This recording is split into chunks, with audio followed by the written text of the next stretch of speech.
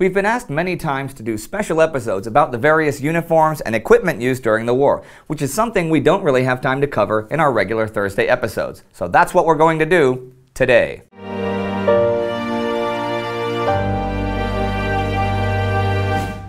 I'm Andy Nidell. Welcome to a Great War special episode about French uniforms and equipment in the First World War. We'll hopefully cover the basics of all of the major warring nations. Today, we'll start off with the French.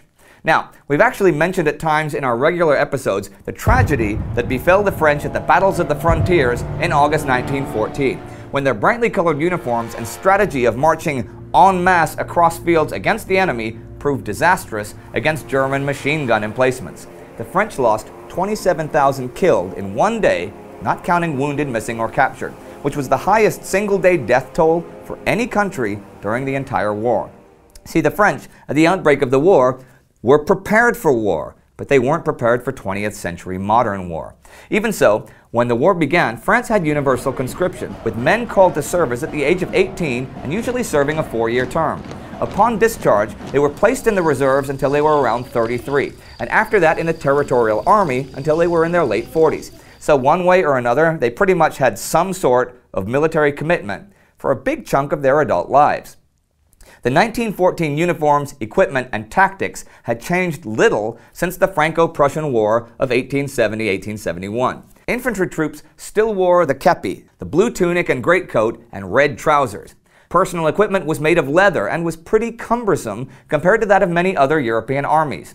The standard issue rifle was the Lebel 8mm, which, while better than the rifles of 2 generations earlier, was very long and unwieldy, and when the bayonet was fixed, it towered over the average French soldier. The standard unit of infantry in 1914 was the Régiment d'Infanterie, RI.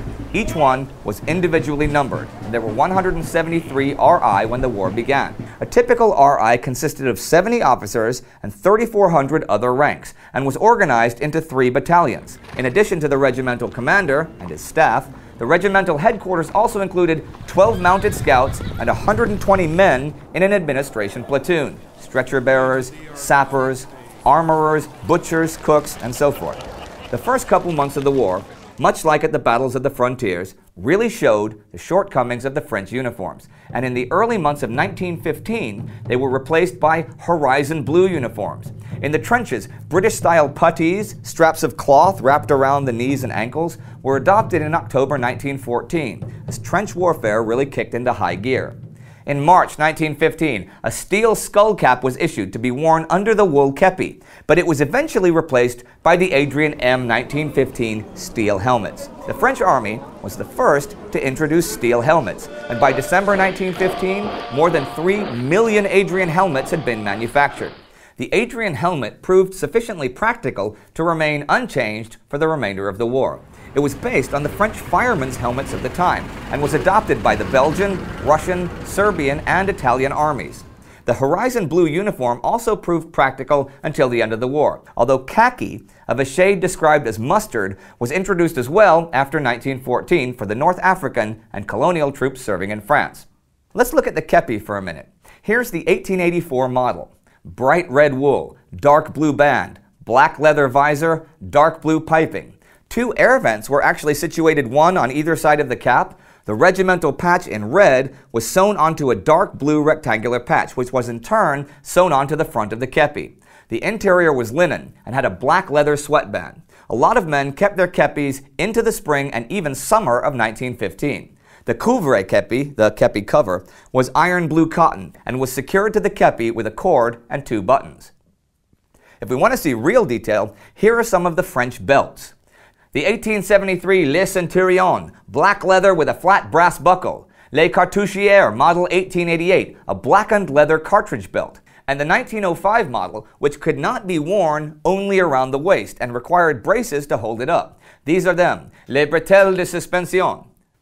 Well, that's the very basic rundown on the French uniforms. If you search online, you can find all sorts of much more in-depth information about all of this. Now, you may be asking yourself, why didn't Indy talk about the weapons they were issued? And that's a good question. The answer is that we're doing a series of specials about the weapons used in the war in association with the YouTube channel and weapons expert Carsenal. And if you'd like to know about some of the French guns used, you can click here to check that special out. Don't forget to subscribe, like us on Facebook, follow us on Twitter, and we'll see you Thursday with our regular episode.